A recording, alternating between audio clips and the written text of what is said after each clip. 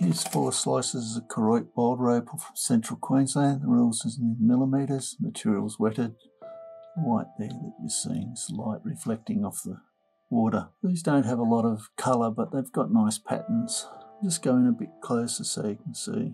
I think they're lined up something like that. These 3 pieces anyway, as you'll see, got this pattern going through them.